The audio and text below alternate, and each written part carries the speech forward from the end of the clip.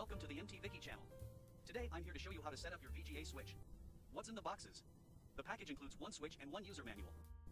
How to connect the switch. First, connect the monitor to the VGA switch. Then connect the computer to the switch. There are 4 input port and 1 input port. How to switch. Here we connected 4 PC. We can press the N1 button to display the PC1, the N2 to the PC2, and so on. With this switch, we can share 4 VGA devices with 1 monitor.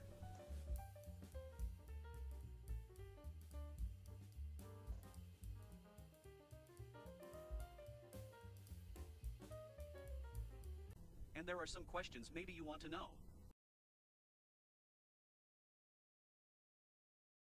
If you have any questions else, let us know in the comments below. Thank you and have a good day.